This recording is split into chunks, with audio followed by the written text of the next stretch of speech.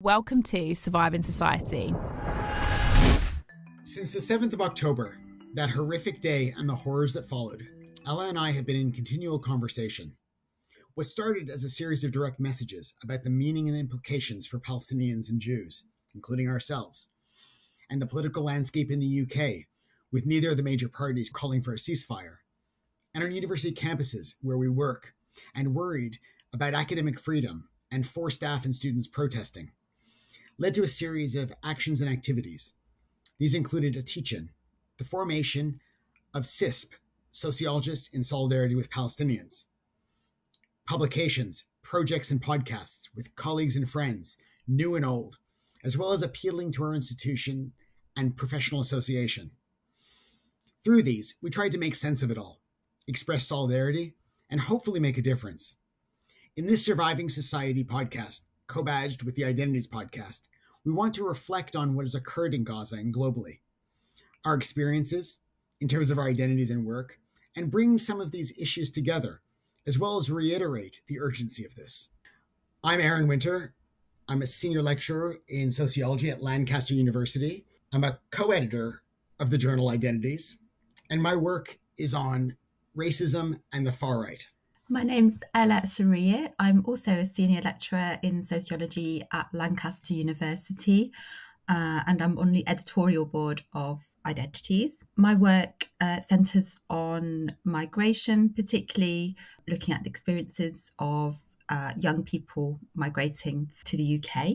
And I've also worked with young people in the US as well. More recently, my work has explored the experiences of young migrant activists and student anti-racist activists in universities in the UK. As with many things, I'm never really sure where to start. So I thought the first place is on 7th of October. It's been 10 months now, so I can't remember if we actually messaged on that day or a few days after.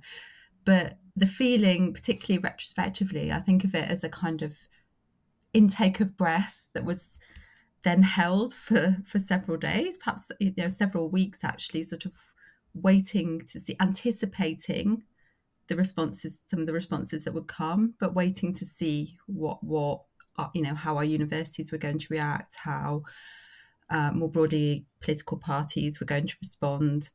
And it felt, as I said, like I was sort of holding my breath for some time, because October the 7th wasn't the start. We're entering in on, chapter 5, chapter 6 of the story, and we anticipate responses based on the history in Palestine, the history in Gaza specifically. We know what's happened already, and we can anticipate what the responses might be. What was it like for you, Aaron?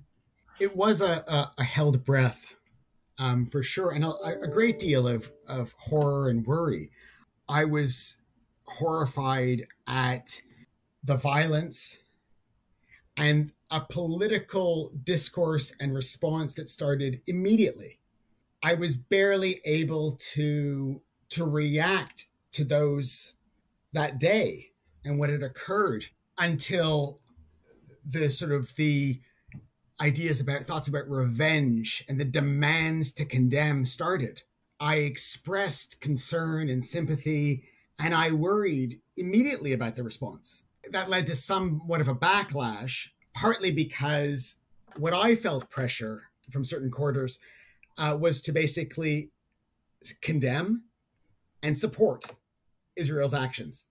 And these were completely conflated. The sympathy with the victims, condemning Hamas, and supporting Israel were completely conflated.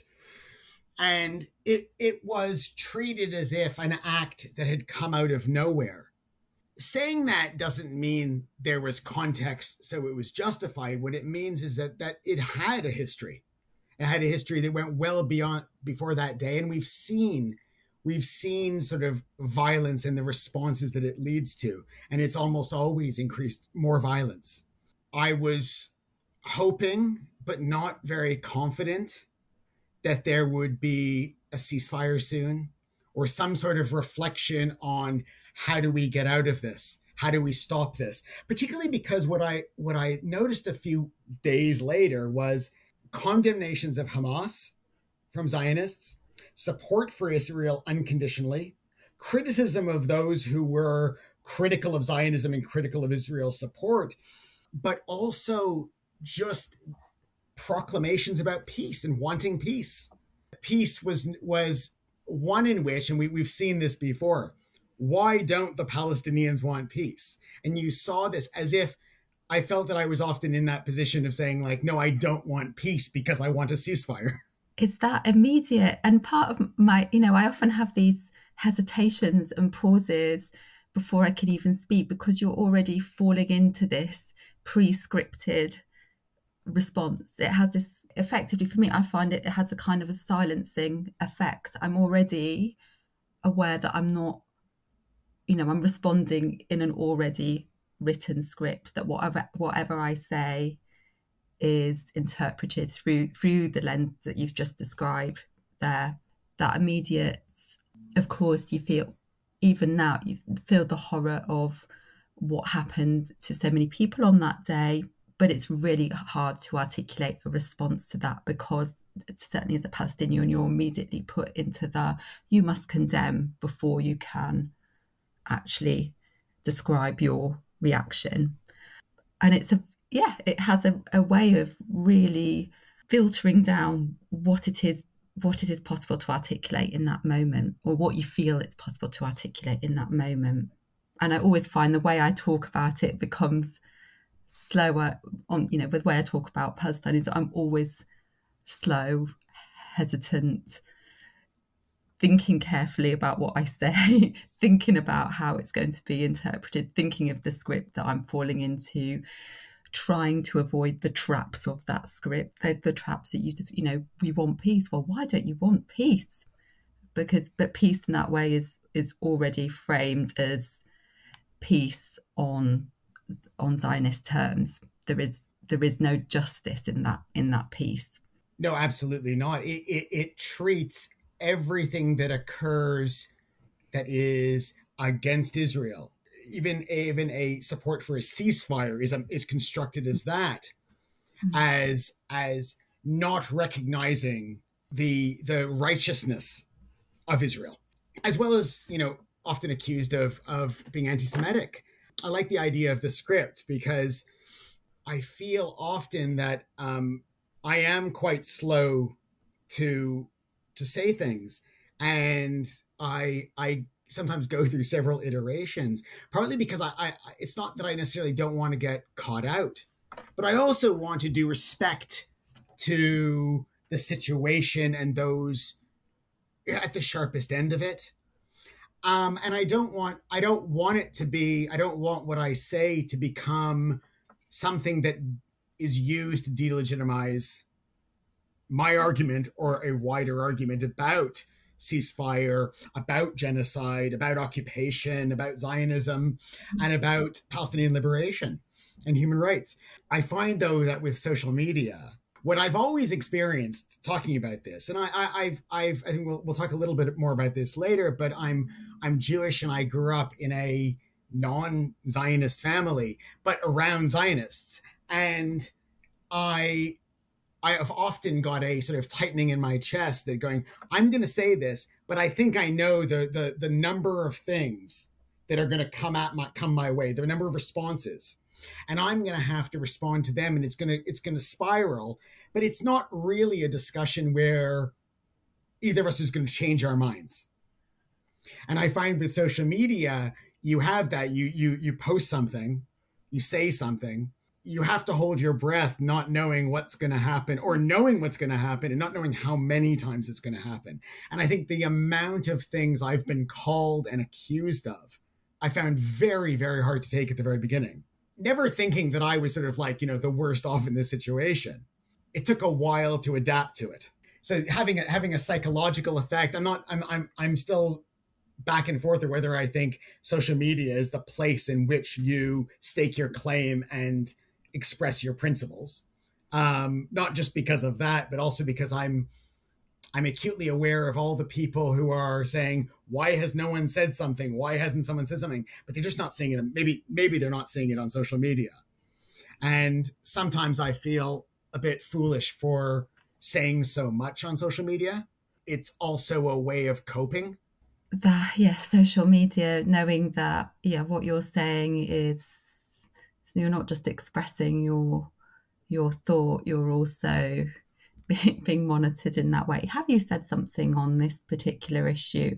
And I think I've been guilty of that, partly because this is kind of certainly over the last 10 months, this has been the litmus test. What, you every aspect of you going through, I wonder where they sit on this issue. And I suppose social media is it's a very easy way to see, have they said something on social media? Okay, well, now I know. But of course, so many people doing things and saying things and acting in all sorts of other ways off social media that perhaps are not reflected in the way that they talk online. But I think I've certainly been cautious when I've not seen people sort of loudly condemning genocide. So I think I've probably been guilty of that. I've not been trolling them, I have to say. I've not been trolling them. I've just, you're kind of, am I safe to talk about this around this person? Do I trust them?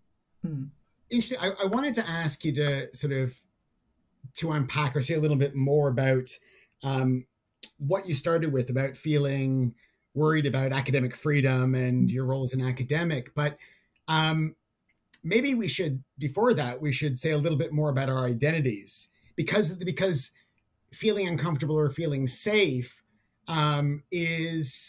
it's unequally distributed, if you will. Mm-hmm. Depending on what your identity is and the wider kind of system of racism and the history of colonialism. So I'm British Palestinian. My dad was Palestinian. He was born in pre-48 Palestine.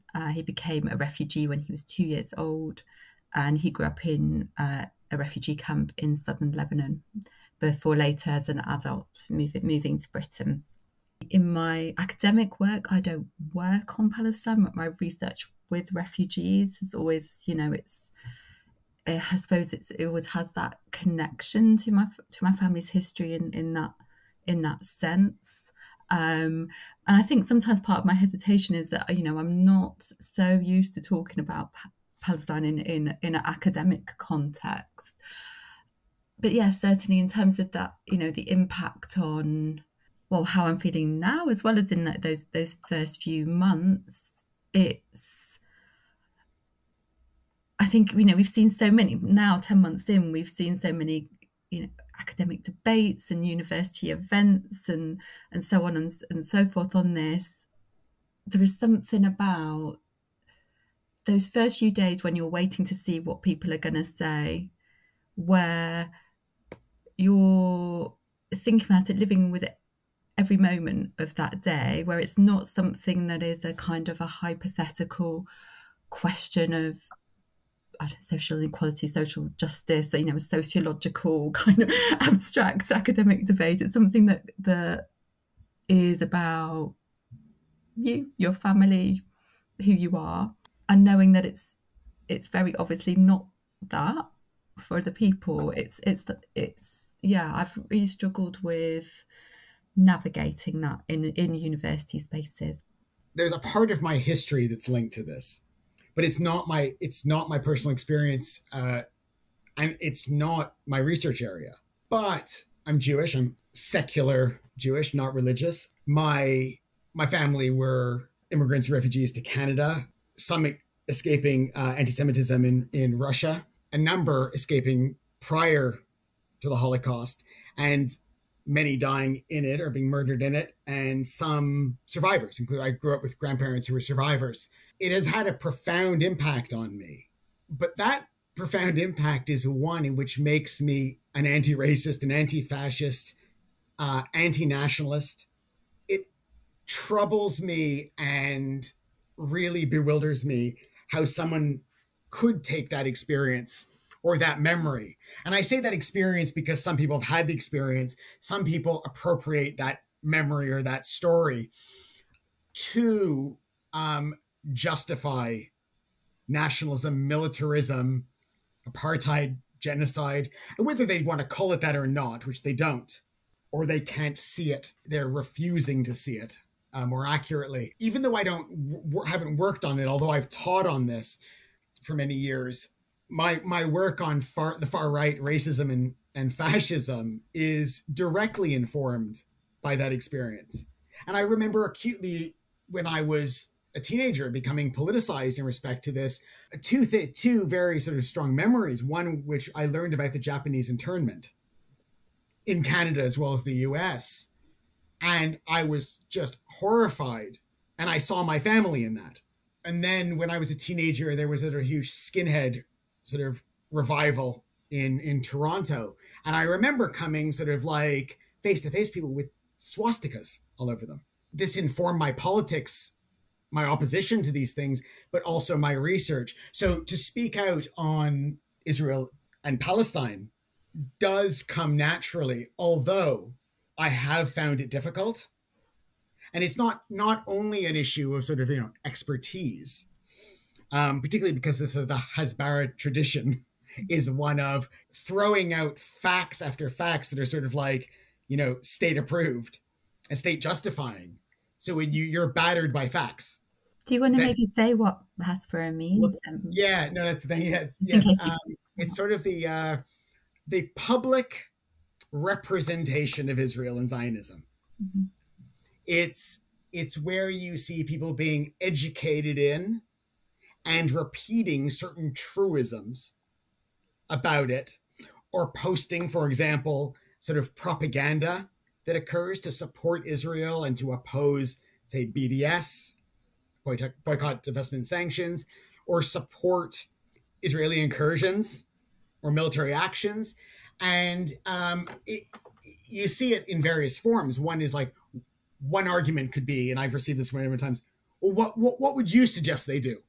Or, do you condemn Hamas? Others are saying that, Israel has, invented this technology or that technology. How could you boycott them? You would lose out on that.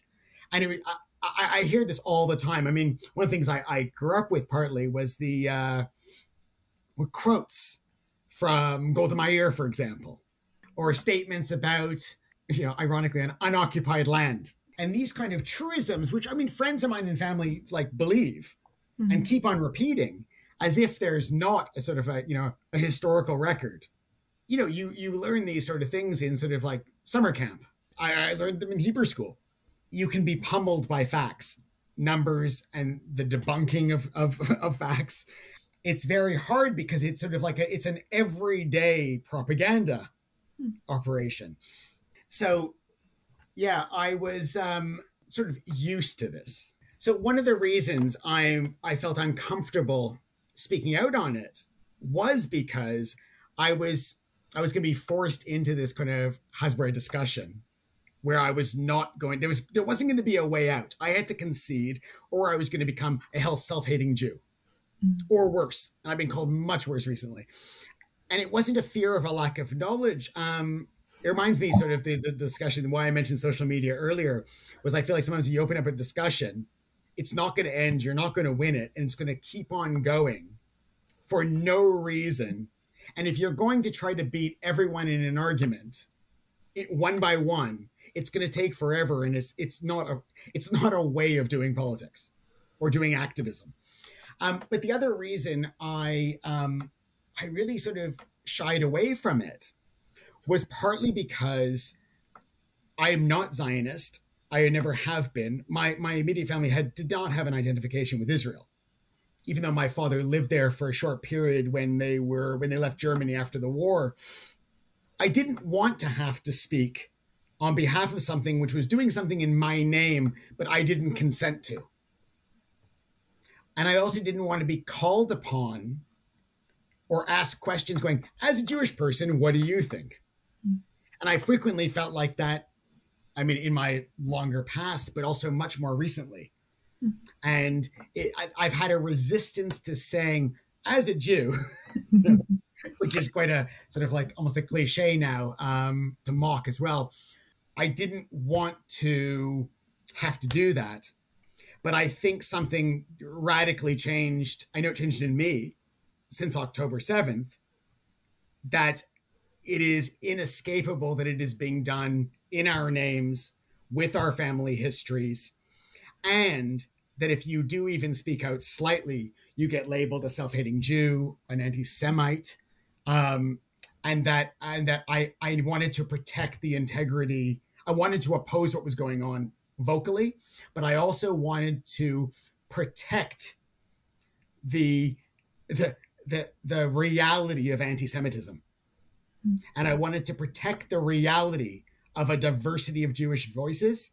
And I wanted to protect the distinction between Judaism and Zionism, anti-Zionism, and anti-Semitism. I think there's a sort of a reluctance, perhaps from both of us, to speak. Well, we're not claiming to be experts, in Israel, Palestine, but I think similarly, I'm always, particularly conscious to not be that kind of token Palestinian voice of like, now the Palestinian has spoken. And I think particularly in the context, I mean, we'll probably come on to this later, but in UK sociologists, I mean, at the beginning, actually, when we were thinking about the interventions of our discipline, I was trying to think of other UK sociologists who are also Palestinian or have, Palestinian background, and it was quite hard. But also, and this will vary, which universities people are at, but it's quite a small presence. You feel that, I think what prompted me to be more, well, obviously the horrors of what's been happening, but to take a more active role in this and to speak, I suppose, as a Palestinian with Palestinians in this context, was a sense that, again, people, and this is in the university spaces, we're seeing this as a kind of an international issue apart from Britain, away from Britain, and particularly when we think in terms of our union politics. Often, I mean, we saw this with to some extent in very different ways with Ukraine, that this is international. Why are we bothering with this, forgetting that we're an internationalist union? But also then specifically with Palestine and Israel, forgetting Britain's pivotal role in that history. And again, it's that constant frustration of we're always starting somewhere in the middle of the story as if it's day one, with losing that historical perspective. But also losing, there's that historical perspective, but also who's in our universities. So the idea that, why would we bother about something? Why should our unions bother about something that is, happening over there and nothing to do with worker conditions here? Well, there are staff, students who have Palestinian heritage, who are impacted in all sorts of different ways by what's happening. There has to be some kind of engagement and dialogue on this. It can't be something that's so sort of separated in that sense. I think that's what prompted me, but already with a sense of wariness. So you spoke of Hesper and kind of almost like knowing what the responses are going to be. We know the gaslighting that happens. We know that, we're used to the denial. It's in that context, it's not that I'm speaking to or particularly expecting anyone that has committed Zionist views to change. That's not who I'm seeking to engage with, because it's a never-ending conversation that goes in circles, and there's no end goal in sight there. But I think it is important to speak. It's everyone else. It's everybody else that's going to be misled, who perhaps we need to address. But the husband thing, I thought the endless conversations. I was in one once where I was at a family and friend gathering of my parents' generation, and I was asked about my politics, and someone said to me, he goes, "Well, if you think what's going on in Israel is colonialism, would you?" Because I lived in Britain at this time. Would you, and my parents were in Canada, would you, if Indigenous Canadians came and asked for your parents' house, would you give it to them? And I was like, well, first of all, you're assuming I'm only against colonialism and white settler colonialism in some contexts. That like I've got this odd thing where I'm like against Israel, but like totally fine with Canada. But the other thing is that like that I own my parents' house. I'm the one answering the door and giving it away. It just seemed like, and the person who said this to me seemed quite proud that they'd come up with the winning argument. And so that it's those kind of endless conversations. But and part of the reason I tell that to you, say that is because it like as a sort of anecdote, I've never been able to get that out of my head. But it's also about that internationalism, Britain, colonialism, and sort of I guess the international. Coming back to the university, I think what you said is really interesting because the idea that this is an international, conflict, and I'm doing air quotes here, which is a way of neutralizing, which I always find it interesting because there's a construction of equivalence that goes on. At the same time, the focus seems to be on defending Israel and having the onus being to prove that Israel did something wrong and then rejecting that. Mm-hmm. So Israel's actions and history are not acknowledged. A conflict is, so it's equivalent, but is it an asymmetrical kind of position that most institutions in position and institutions of power take? But the idea is that we're in a university, and I'm partly raising this also to get to SISP as well. A university yes, it occurs in a local community. It is a national institution, regional institution. It's also an international institution. I was going to say, we're all in global universities. We are. And I don't think a world-leading global universities. 100%. And they don't necessarily not want to talk about the international when they're talking about recruitment and finances. Mm-hmm. Or when they're talking about developing research and financial relations and contracts with global corporations, which get involved in international affairs. So, it's like, don't talk about that. It's happening there, but it's on campus. Like, it just seems really odd. But the other thing is that so I think that's really important, but it's also important because not only do the students come from across the world, but so too do the staff. And the staff often share identities with or come from countries and contexts that are involved in horrors, tragedies. The staff and students need support from the university. What strikes me the most, and why I also felt the need to speak out, is because I was constant as a Jew,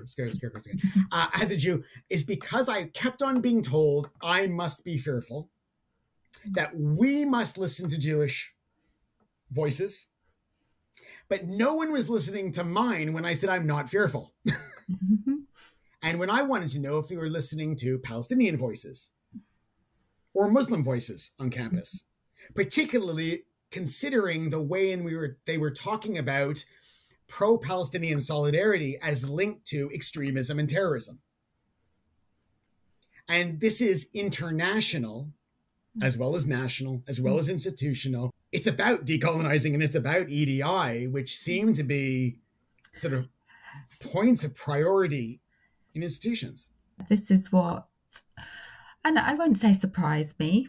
I tend to be, perhaps unsurprisingly, tend to be somewhat cynical on this.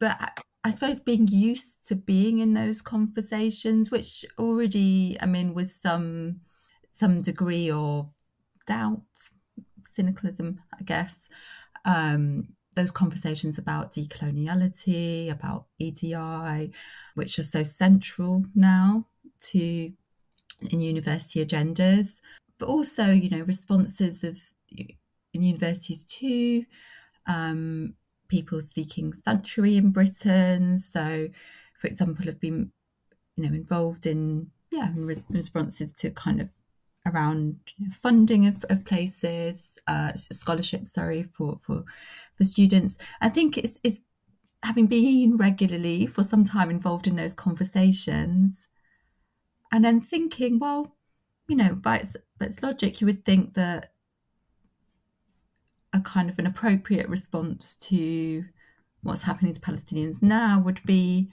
to see that through that, if a claim is made that this university is committed to decolonising, well, in almost, when you said in that anecdote from your childhood, as if sort of somehow nothing at all has been said about coloniality in other contexts, but Israel is the exception where it's talked about, it's actually in, the converse of that, really. We talk about coloniality a lot in all sorts of other contexts, not necessarily following through with material actions, but it is debated, and yet suddenly there is a silence when it comes to Israel, that it's you're not going to see this through a decolonial lens. Somehow this is the exception.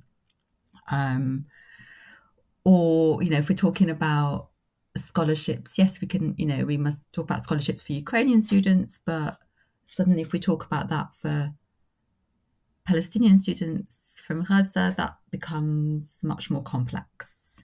Complex always being the word. It's always complicated, and it's always a conflict. Yes.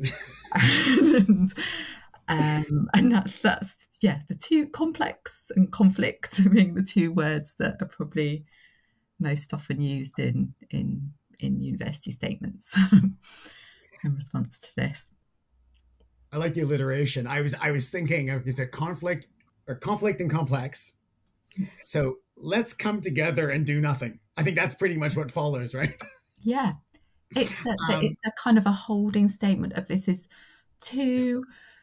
We recognise that we need to look like we're doing something. We need to respond in some way, but our response is this kind of holding statement, which we hold indefinitely, about how complex and this conflict is, so that we don't, so we don't take any meaningful action, really. Absolutely. And I think we've seen that quite a bit. I was thinking also as sociologists, the complexity issue and how complex it is. Because I think when we first started discussing this, one of the things that we spoke about is the role of sociology and our obligation as sociologists. And that doesn't mean, sociologists need to be heard from on principle, but also the fact that our students come from a wide variety of backgrounds. They're concerned about international issues. They're concerned about power. They're concerned about racism, discrimination, and violence and inequality. And I think we also, one of the things we discussed was there was a lack of statements at the time from sociological associations and bodies. Yeah. And one of I think they're overlapping, but they're two separate issues. One is the idea that, sociology, for example, we teach this. We research related themes. And that doesn't mean sort of like everything, you force it into our subject matter in our teaching. But I teach about racism and the far right. And the far right were sort of marching on the cenotaph against the National March for Palestine, right? And so I sort of had to say something in my class. But that sociology itself is a study of power and inequality. And it's, I was thinking of this as someone whose background is social theory. I mean, the cornerstone of social theory is sort of like the post-Holocaust experience theorization and analysis, from the Frankfurt School to Bauman. And it's interesting how little that matters when sociology is called upon to speak. Absolutely. I mean, and also, at its heart, sociology is about centering a critical analysis of power and inequality. So we can do complex, and we can talk. So let's unpack that. That's our mission, as it were, as sociologists. This is something that we can do. And it's very interesting what you said about the Holocaust and the Frankfurt School, because I think sometimes we're, of course that comes into, if we're looking at race and racism and migration and coloniality and all sorts of things, we think that Palestine fits in those conversations, but it's also just more broadly within the core of sociology modules, surely, in social theory, inequality. And I suppose that's what, sometimes I think it's, where there has been a response, it often is, unsurprisingly, in those areas of sociology, but then it feels like so much of the discipline kind of goes untouched. Nothing is said. Absolutely. And I think one of the reasons I said about the Holocaust is because genocide and imperialism and racist violence is at the very core of our understanding of modernity. And it's not as if sociology is going, yeah, but it only applies to anti-Semitism and the Holocaust. They're saying we don't want to touch this. We don't want to apply this here. We will apply Bauman to anything, but we will not apply it here. It's like, it's interesting because when, they'll apply theory to anything, but not here. And then we're also seeing a discipline that is really, really going after impact, right? We need to speak about this. We need to tell people what sociologists think, what we can contribute to the policy debates and to the world events and understanding of world affairs, like political science does. Mm-hmm. I'm not saying political science is progressive on this; it's absolutely not. But, but we don't want impact here. It's really interesting, and I mean, do you want to say a little bit about SISP and your experiences and our experiences? Yeah. So I think that, so SISP was a little bit tricky to say. So sociologists in solidarity with Palestinians. So this was a collective that was formed. I think our first statement was in November, but we were formed towards the end of October. And it was me and you, Aaron, and a few other, small number of other sociologists. People don't mind being described as sociologists, who were in touch. And it was these similar conversations. It was those first few weeks when we're kind of waiting to see, right, what are our universities going to say? What are our professional bodies going to say? What sort of, waiting for those statements that never came. We thought, well, we need to say something here.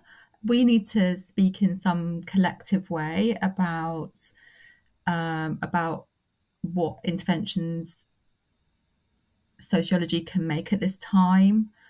We want to do more. We had already, of course, been speaking as individuals, acting as individuals, acting within our unions and so on. But we wanted to speak in a collective way as sociologists to say some of the things that we've already spoken about the, what is the central mission of sociology and why does that matter in terms of sociologists speaking and acting now at this moment. And so we set out we did our initial statement, which you can find online on our website, about what sociology is and does, but also we wanted it to be more than a statement kind of that sits in a bookmark somewhere. We wanted to commit to a set of actions. So one of the things that we did was start to develop a teaching curriculum for the reasons that we've said already about the need to kind of mainstream teaching on Palestine within sociology, putting together a set of resources that people can use. We've started a webinar series. We've already had a couple of sessions so far around decolonising and teaching, and around Palestine and global solidarities. We held a Palestine reading group for students, and this was in that period of time before the encampment started. So when we were aware that students, as you said, there are a lot of students who are impacted in all sorts of ways by what's been happening. But the lack of spaces on campus to have those discussions, the silence from their institutions, and in some cases, on their courses, meant that a lot of students were feeling very isolated. We had a Palestine reading group online to try to reach some of those students. So this is what we've been doing so far, and we kind of carry on. We kind of evolve a little bit as we go along. It's as we pass through different moments of this horrific genocide, we evolve in terms of what we see as the priorities at that moment. It's been a long time of holding your breath. Mm-hmm. And we're in a place now where it's still going on. Mm-hmm. We got more sort of terrible news the other day about a school being attacked. What do you think sort of the work of SISP and the work sort of you're doing and we're doing, where do you think it's situated, or the sort of the impact of it will be? I mean, I don't know to talk about impact, but I think our aim is that in some way we make, whether that's big or small, make some sort of inroads into embedding these sorts of discussions within the mainstream of what we do as sociologists. This isn't just a moment that is passing by. Obviously, it's the most horrific time in the history of Palestine. Really, it's one of the most horrific times, but this didn't come out of nowhere. So I think it's partly embedding that critique within what we do as sociologists, both in our kind of research, etc., but also in our curriculums. And it's making sure, I think, it gets hard as the time goes on. 10 months in, I think this is the fear that a lot of people have, that it's, of course, it already has slipped down news agendas. There's less discussion online, other things, it gets overtaken by newer stories, but it's still ongoing. And I think it's just making sure to hold that space within our discipline for these issues. But also, I think we're always in this moment we're speaking to our discipline, but we're also speaking to within our universities as well. Yeah.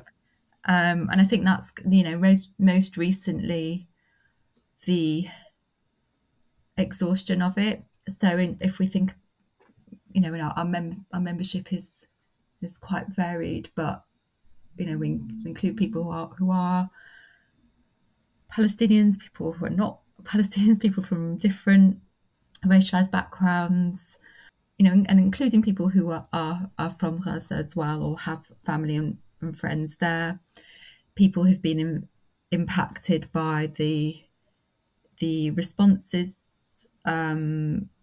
censoring speech on Palestine, so particularly other Muslim and Arab colleagues as well. And I think that's it. We want that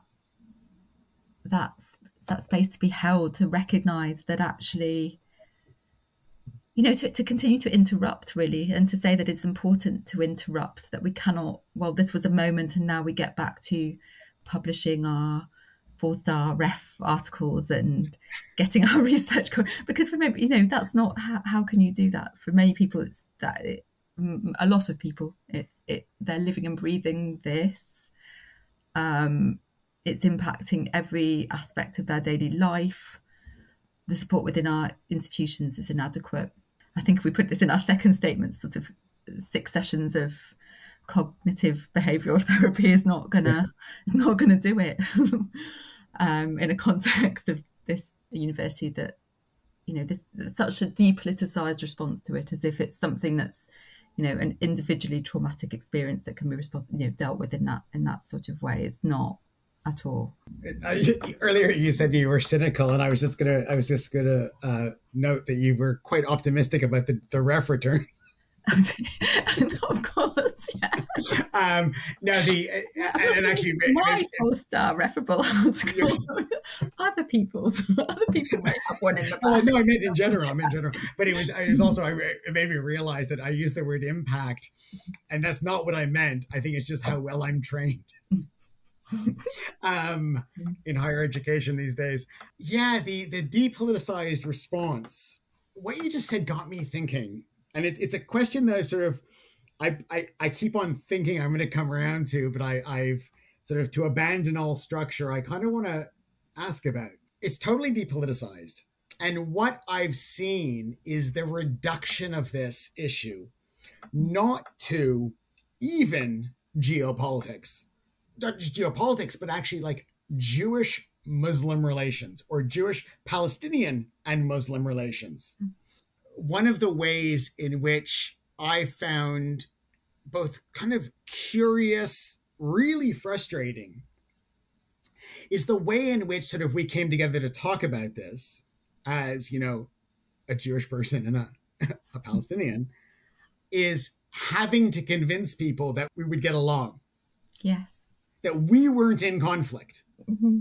And I had someone say to me going, well, if you can get along, then why can't there be peace in the Middle East? I'm like, I don't even know where to start with that. Because it's all about interpersonal friendships. That's where it starts. I would say, actually, I always do this. I make a statement and then immediately contradict myself. So I would say it's very depoliticized in that kind of individualized psychological responses, but also so highly politicized, as we talked about, that it's so politicized that it's not possible to have, it's not possible to have a meaningful response. It has to be something that we have to put on the shelf to to look at later, because we can't deal with that at the moment. We can't possibly interrogate that.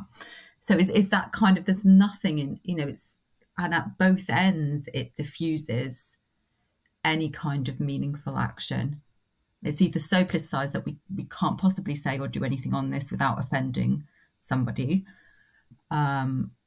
But at the same time, we recognise the deep impact it has on particular individuals. And it's very interesting that we've come around in this loop, that I think we both have this kind of slight awkwardness of centering our identities in that way in this, because as sociologists as well, we recognise that it isn't down to those interpersonal relationships and Muslims and Jews, or Israelis and Palestinians getting along. So often it seems to come back to that in the solutions presented. Yeah, and I do think you're right that it has something to do with being sociologists, as well as being, you're called upon to do something, or people are careful around you because of your identity. Mm-hmm. And then you may be forced to say something, or influence to, or, nudge to, or whatever term you want to use, to say something because of you, not just because of your identity, but because of the position you're playing in someone else's chess game. Mm-hmm. And I say someone else's not because I'm talking about the actual genocide, or but I'm also talking about people's attempt to analyze it in ways in which they, I guess, project something onto you and position you in it. Mm-hmm. And one of the reasons I didn't want to say anything, and I think the first thing I said about this online was actually just like a sort of, it was almost like it was just a impulse. Mm-hmm. Like I need to say something. I'm really scared. Because you're being told who you are in relation to something, why we have to be careful around you, and why you have to hate someone else. The self becomes a way, you have to reclaim it back a bit. And that's also because you're not just political pieces in this. Mm-hmm. We're also coming at it from a history of racialized subject positions. I find it, for me, the reason I want to talk about my Judaism or my Jewish identity from an anti-essentialist position, one in which I'm being told I'm afraid or I might not be really Jewish. Yeah. or that when I have discussions with people, they talk about Palestinians in ways that I find imagined, Mm-hmm. in both racist and in sort of like liberal narrative terms. Mm-hmm. Right. And so it's about telling people who you are so they can't do that for you, and you can speak for yourself and your political principles. Mm-hmm. But also, I mean, tied into this for me is an analysis of race and identity, or racism and identity. And that's a historical racism that I feel really, really important to speak out on, because the way in which, you have non-Jewish people telling Jewish people that they're not proper Jews because they don't support Christian version of Zionism. It's that someone needs to speak back. Mm-hmm. And it is awkward. It is awkward because centering the self always feels wrong. And I feel that doubly because centering a Jewish perspective in what's going on does feel very wrong. And awkwardly, thank you for doing that, despite being Jewish, is always an awkward thing to hear. Someone messages you back. That's an interesting comment. How did you escape Hasbro? I think partly, we spoke a bit about our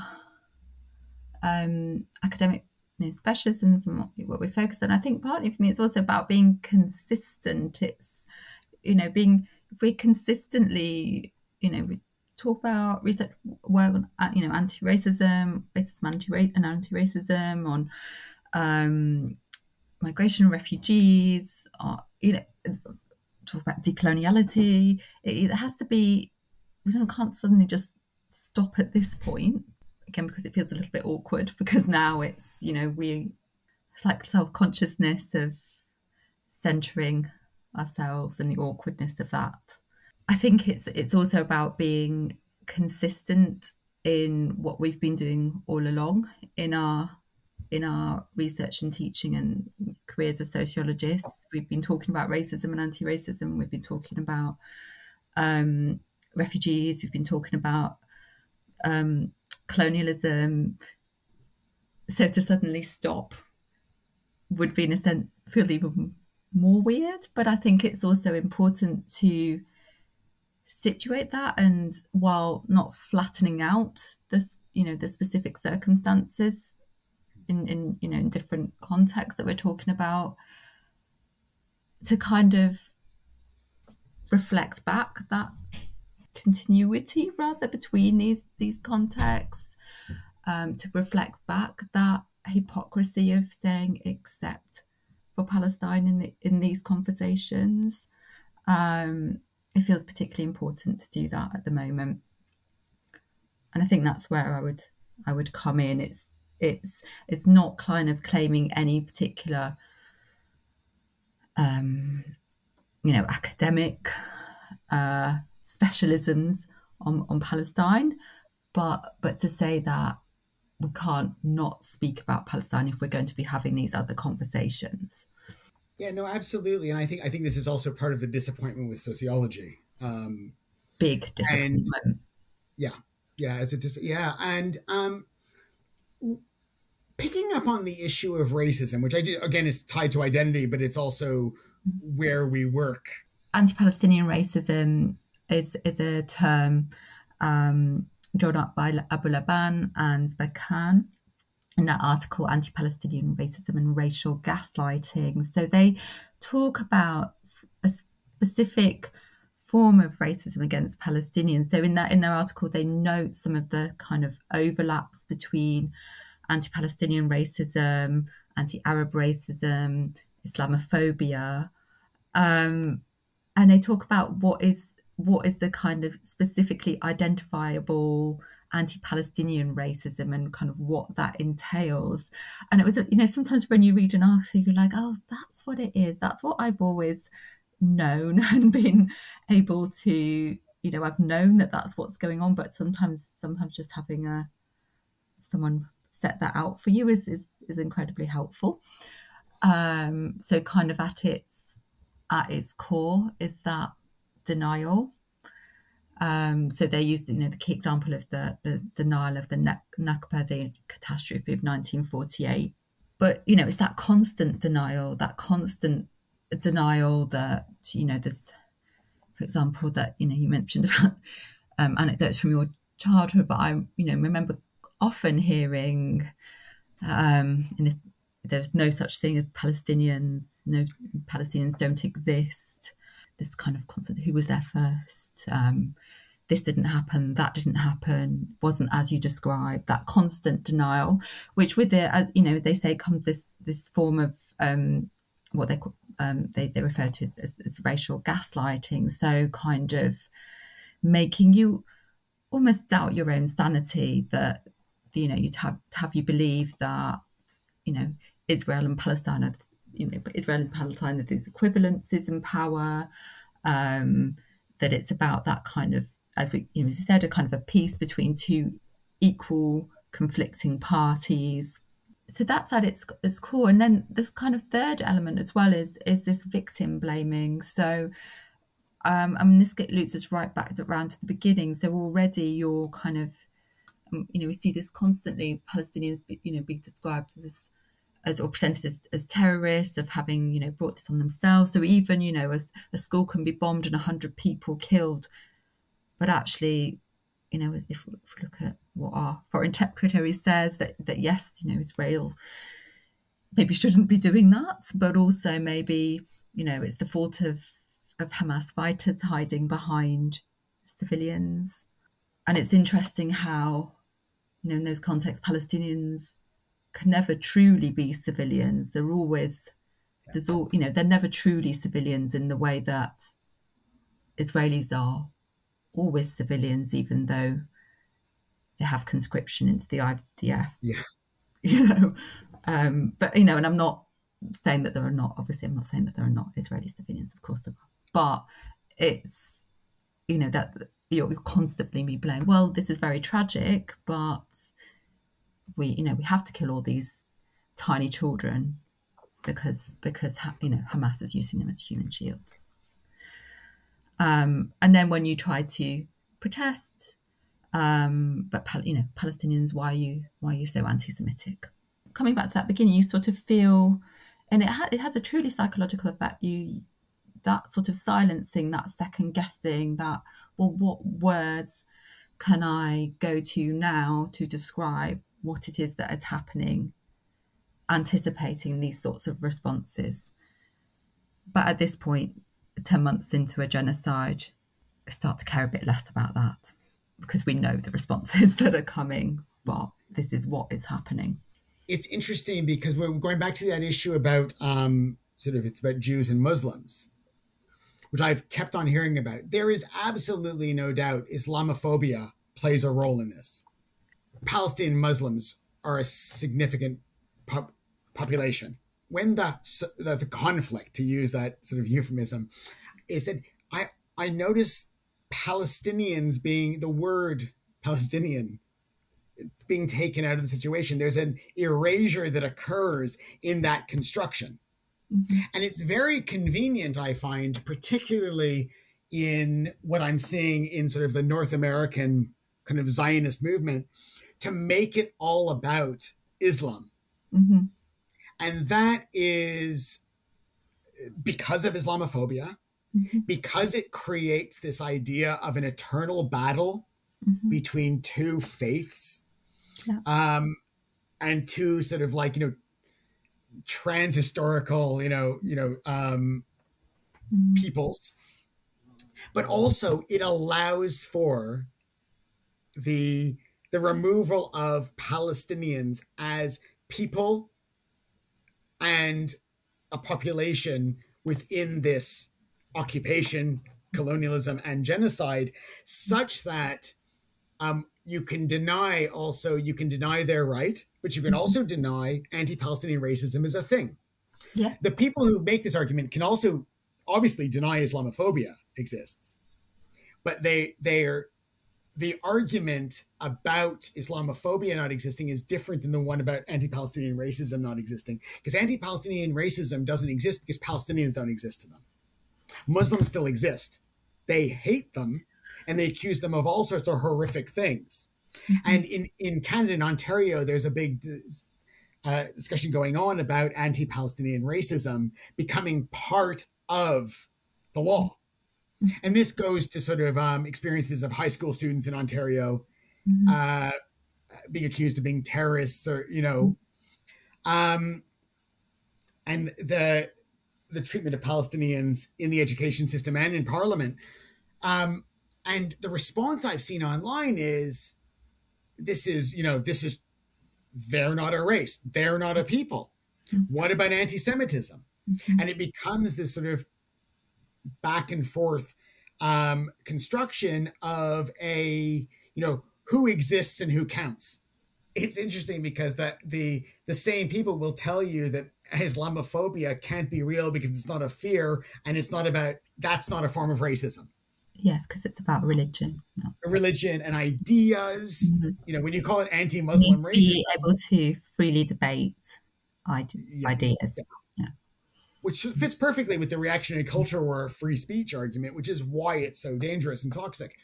But then they want to claim anti-Semitism is a real form of racism, but doesn't get any recognition within anti-racist discourses. This is the whole, Jews don't count argument. Yeah. But when you ask them to define anti-Semitism, they link it to Zionism, to anti-Zionism. Yeah. So it's about ideas. Okay, the idea of a state, the idea of, and so it becomes quite interesting as someone who occupies one of these positions, but also someone who works on racism and actually believes that racisms are interconnected, that the idea that you should separate them is not to say they're not different in different historical periods, in different forms, in different relations to power, but that the idea of separating them is also part and parcel of the divide and rule that says it's you versus you. Yeah. And you have to go to separate corners of the sort of the boxing ring. Yeah. And you're only one side's going to get attention. And you see this really, really seriously in the IHRA definition that many universities have accepted. There is not an equivalent for anti-Palestinian racism, anti-Black racism, anti-Muslim racism. Yeah. And so for all the ideas that it's depoliticizing, going back to what you said before about being a conflict, and it's so highly politicized, I'm wondering really if it's so highly politicized, it has to be euphemized and flattened out. Because there is a fear of offending Jewish people. Now, this is not about offending Jewish people. I think there's also a fear of it's always being presented as such a complicated conflict. You couldn't possibly know enough about this conflict to comment in an informed way. I think and I think that's also probably why sometimes there's a reach for kind of perhaps more familiar language of this is about anti-Semitism, this is about Islamophobia, this is a conflict between religions, this is just about land, that kind of reducible aspect of it. Yeah, and when I say about offending Jews, I don't mean all Jews. I mean the idea of Jewish people. Because I don't think anyone's worried about offending me in this context. I don't think they're worried. But the idea being is that I think it's a very, very, just like I think the philo-Semitism, the pseudo support for Jews only in the service of Israel or Zionism is a form of anti-Semitism in that it conflates Jews and Zionism, but it actually treats Jews as foreign. And it also only supports a strong sort of militaristic form of Jews, whereas Jews like me suffer abuse because we don't subscribe to that by the same people who, or in the negation of our existence and identities. And I say people like us, like I'm not talking about just me. I'm like, there are many of us. We get erased. We get negated as Jews because we don't support this imagined idea of a Jewish person, which I would argue is a product of European guilt over the Holocaust. And not just guilt, but political interest in the region that has to do with colonialism, which was part and parcel of the creation of Israel too.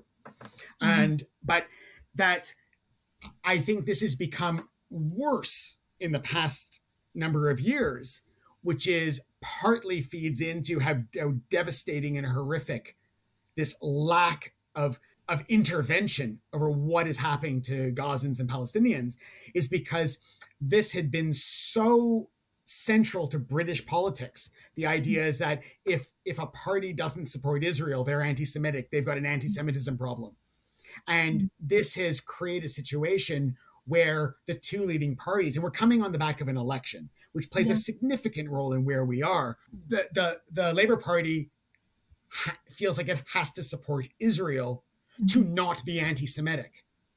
And it has led to such abuse, such horror and violence and death, but it's also led to huge abuse by those who stand up to it, internal to Labour as well. And I think disproportionately Jewish and Muslim and Black Labour members and MPs. So picking up, Aaron, from what you said about that kind of militaristic representation of Jewish identity today in that conflation between Zionism and Judaism that's presented in the kind of forms of support for Israel, and also the fact, both major political parties here, but also in the US, making that support for Israel central in their platform and policy making.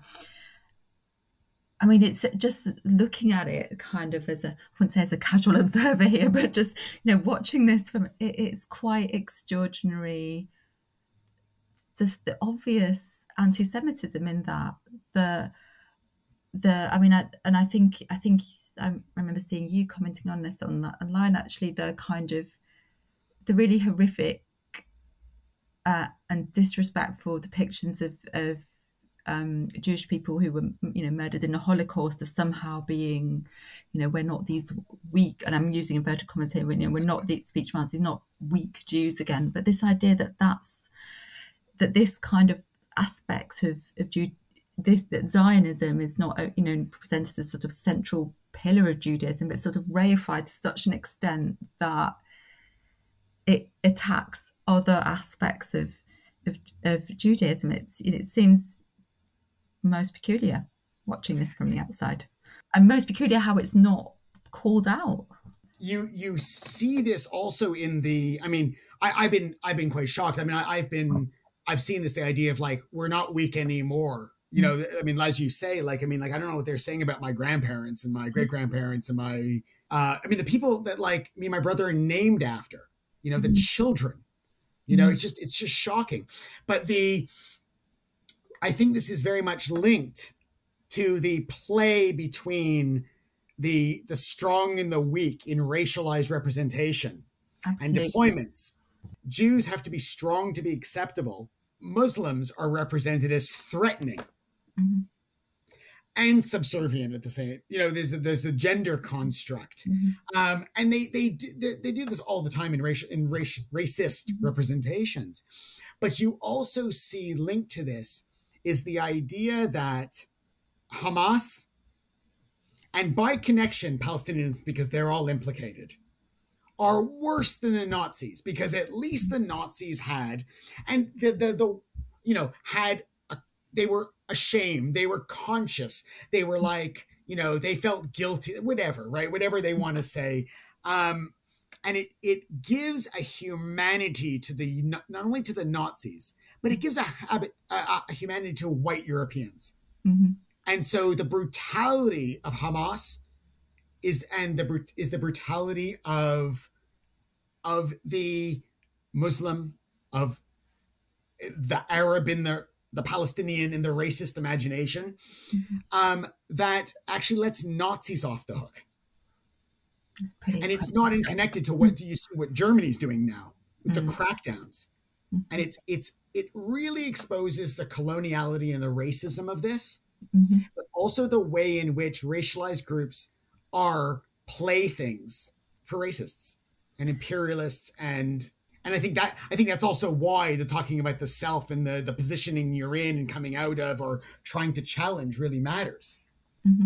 I think that's also been some of the beauty of protests against genocide, the making visible some of the links between these different contexts. I know at one of our events we had the ethnographer, the filmmaker Manal Masalha, who presented some of her work on the protests, and she showed beautiful clips and quotes from different people making that, doing that analysis, making that link between coloniality in these different contexts and the way that logic is being presented.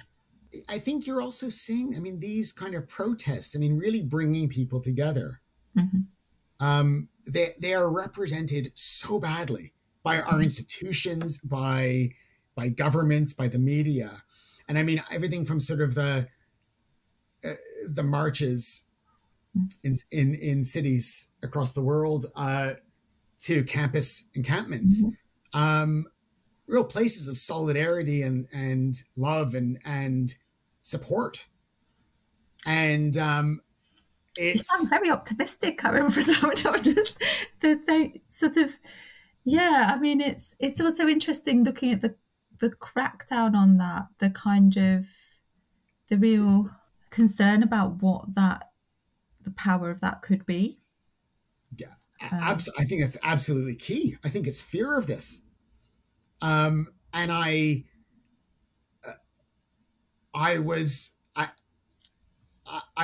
wrote something a little while ago about it. I just been some posting about it, about my experiences at one of the marches with my children. And the absolute vile hate I got. And it was telling me that I kept on hearing that my life was constantly under threat. And I think I've told this story. I might have told it to you before, but I only had one kind of weird, awkward moment where I was taking a picture of a banner. And I think this is like an example of my age and my, I was walking backwards because you don't, yeah, I just. Who did you tread on? Yeah, my son was laughing at me, but I was walking backwards and taking a picture of a banner, and this woman holding the banner was saying to me, "You should watch out." I said, "Why should you might back into someone? You might step on someone," and just like a child. And I turn around and I said, "Oh, they're my kids." She goes to me, "It's still wrong." I was like, in case you didn't know. And I wasn't even embarrassed because it was just so nice. And it was it was worried about the kids, and you even saw the moment, and I'm saying this also as someone who works on the far right, the far right show up on the Armistice Day march and wreak havoc. The fact that people are still thinking this is where the danger lies, this is where the extremism lies, is absolutely shocking to me. And I guess my hope and optimism, which is slightly uncharacteristic. So I was surprised, yeah. But I don't think it necessarily follows out that I'm optimistic and hopeful about power. I am about people, including what we've seen over the past number of weeks. You said before about things moving, they're going on, they're terrible, but also events are occurring that are pushing this off the front pages. Yeah. And that's something I think is really important to sort of the work we do is to keep it there. I mean, we collectively. Yeah. But we've seen one of the things that threw it off the front pages was these far-right riots and these far-right pogroms that are occurring throughout England and more widely. And it's like how they're not seeing this linked up. These are the same people that are aligned with the government around issues of immigration, Islam, and Israel. All presented as legitimate concerns. Yes, legitimate concerns, absolutely. Legitimate concerns people have got a bit carried away because we never talk about immigration. And people are never given platforms to express their racism. And so this is the only way that people can do it. The statement the other day about we were afraid, Labour is afraid to talk about immigration. I've been thinking about that a lot in terms of Labour's really cracking down on people who criticize Israel, making people afraid to criticize Israel, because somewhere in that, I think Labour has bought into that idea that you have to be afraid to talk about things, yet constantly talk about them. Yeah. As long as you're on the right side of them, you're talking and legislating, and either acting or not acting. I think that's partly a sort of like a quite reactionary and dangerous framing, to be afraid to do something, particularly when it's untrue. Yeah, there's a point to me somewhere about governance through fear. Those who are governing pretend to be afraid. Yeah, it's kind of always the sort of, but it's not the actual things that we should be afraid of that are, causing danger and harm and so on. It's these, constructed fears. I think when you're talking about a genocide going on and the response to people calling it out is an authoritarian crackdown on protest and the unleashing of fascist far-right vigilantes, tells you all you need to know about where we are right now, because these are intimately connected. The reactionary backlash, the backlash, the reactionary context we're in, the mainstreaming of the far right, it is where we are politically. And just because they're on the streets, they're there because they've been mainstreamed and emboldened, not because they're protesting the government. It's a good thing about who has a platform to speak, and what becomes a noticeable. I mean, apart from it falling off the news agenda, is with more and more people murdered in this genocide, there become fewer and fewer people there in Gaza speaking, be able to portray what's happening and with the capacity to do so. So I think that always has to be central to what we do. Is, I've just noticed though how quickly, and I think this really struck me when the student encampment started in the US, but how quickly it's that balance between, recognising the connections and ties between what is happening here, what's happening in the US and what's happening in Gaza, but not decentering that in our debates, which we very, very quickly do. So it very, very quickly becomes about, what's happening to students in our universities, what's happening within our own political debates here in this country, and so quickly removed from what's actually happening to people who are being genocided now, what they think, what their experiences were, what they see as any future way out of this. And it very quickly comes back to, what should Palestinians be thinking and doing, and what actions are needed from them to make peace possible, etc., etc. And I don't have any answers, but I just feel that whatever is the next step has to come from what people in Gaza think is the next step or should be the next step. It can't come from outside of that. That's a really interesting point, and I think a good place to end the discussion. Thank you for listening to Surviving Society. To support our work, you can rate, review and subscribe to host or produce a series of Surviving Society. Get in touch with us via Twitter or Instagram.